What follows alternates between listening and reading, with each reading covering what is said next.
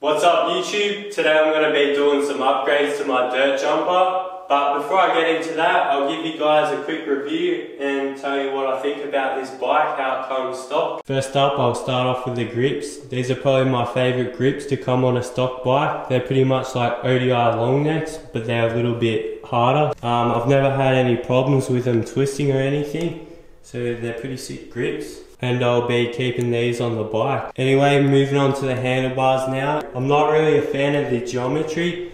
The back sweep's kind of weird.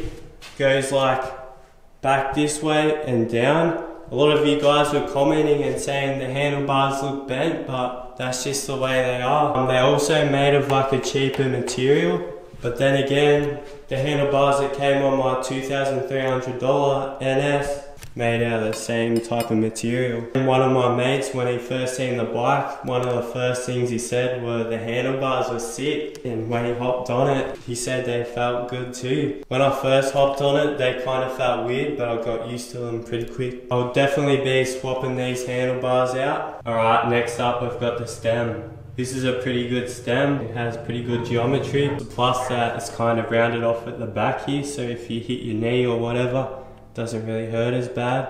It's a pretty good stem, but I'll probably be swapping it out since I've got a better one than this one. I'm gonna be swapping it to this NS Quantum stem.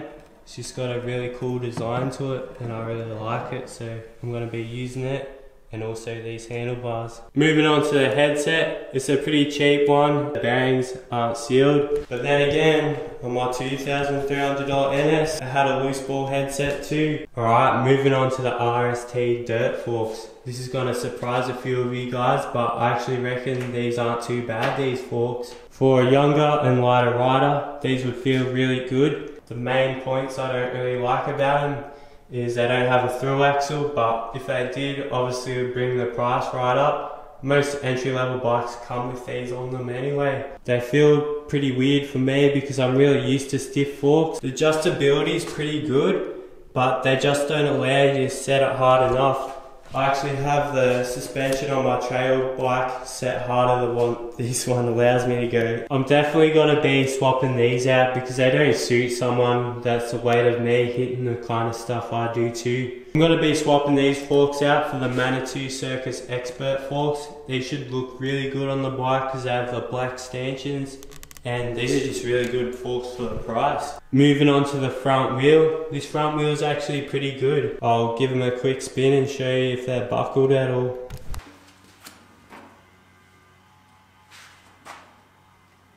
So yeah, they're pretty straight. There's a slight buckle to them. I thought the rims on the Maverick were going to be a problem at first because the spokes came really loose straight away, but once I tightened them up, they were all good. The rims are pretty thin, but they actually held up alright, and the hub's actually pretty smooth for a stock hub like this. Alright, moving on to the tyres. These are Kenda K-Rads in 2.3 inch width. I actually reckon these are really good tyres, great for all round use, good for the dirt jumps, street and skate park. I'll be keeping these on here for sure for now. I'm going to get to work on swapping some of these front end parts out.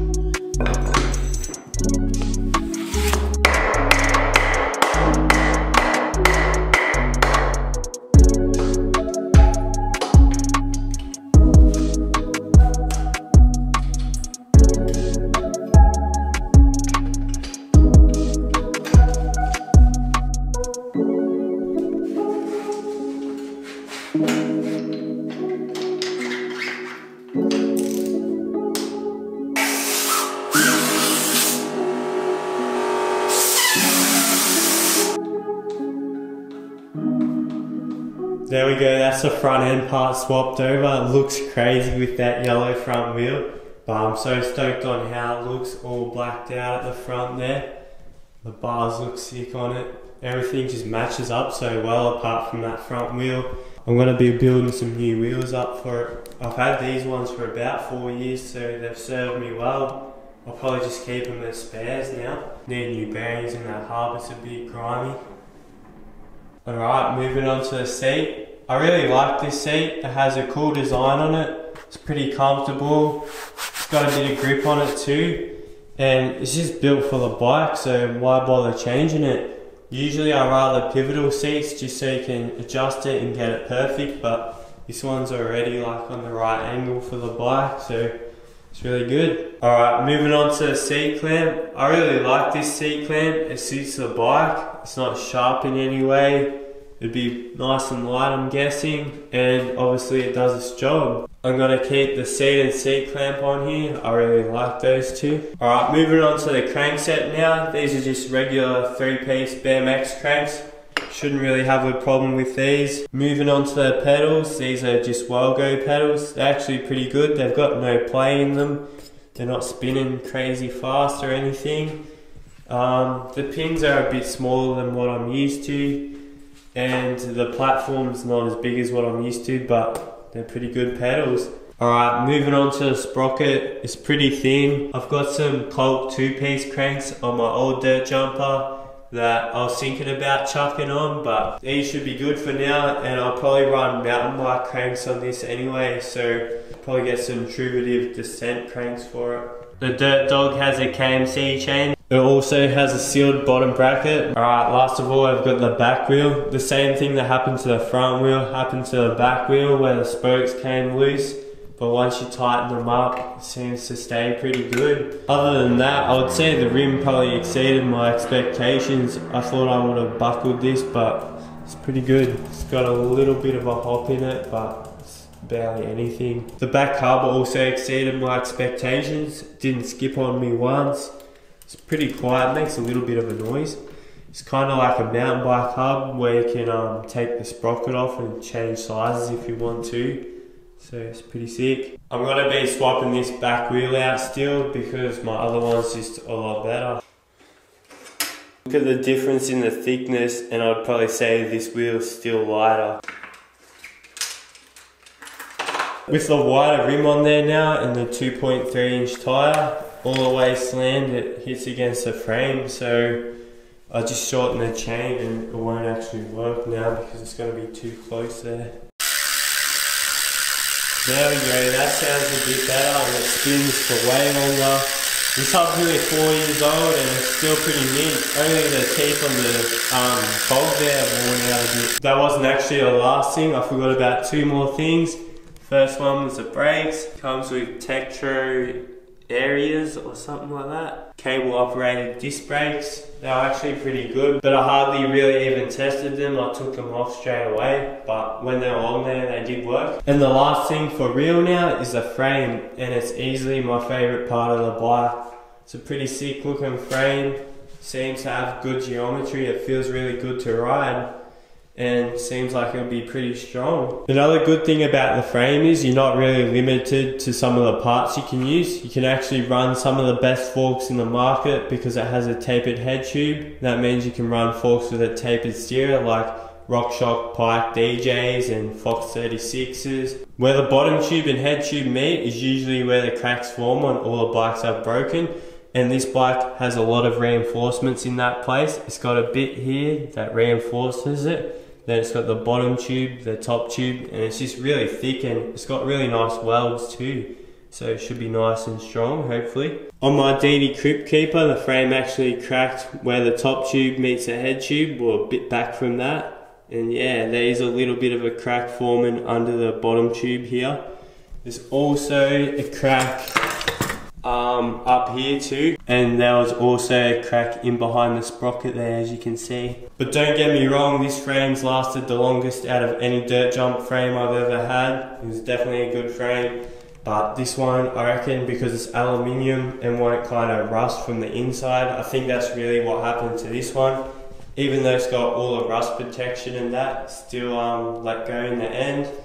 This one's aluminium and it's pretty bulky in all those parts where I managed to crack that one, so hopefully this frame will last. So far I haven't had any problems with it. And you can also put a derailleur on here. So if you want to race 4-cross or dual shoal, I can't really say it right, but you get what I mean. Yeah, it'd be good for that too. The only negative things I can really think about the frame are like the logos are just stickers, but this is just on my one anyway. I think all ones from now on have the logo painted. It was just because this was one of the first ones and they're just working out the logo placement and that. And probably the only other thing is the top tube is pretty high. It might be just because it's so thick, but usually I'm used to a frame with a bit lower top tube, but it feels good still. And another good thing about the frame is if you do manage to break it, it has a lifetime warranty, so you'll get another one anyway. I thought my DD also had a lifetime warranty, but it turns out it's only if it's like a manufacturing defect. If you break it yourself, you just get like a discount on another one, I'm pretty sure. But they don't even make these anymore, so I can't even do that anyway. I ended up swapping the cranks over because the chain was either too short or too long. Like when it was too short, the tyre was hitting up here, and when it was too long, it was like halfway off the back. So just chuck these on instead. But at the end of the day, I've been riding this bike for 2 months with the stock parts, just as hard as I would with my old bike, and I didn't actually break anything. The only things that happened, like I said, the spokes came loose, and also the sprocket came loose. I was pretty harsh on some of the parts, but I'm just being honest and telling you guys what I personally think. But maybe you guys might like some of these parts more than I do. I'm used to riding high-rise bars, so of course I'm not going to like these ones as much. I'm used to stiff forks, so of course I'm not going to like these ones as much. Once I got used to riding these parts though, I was able to ride at my regular abilities, so none of these parts set me back at all.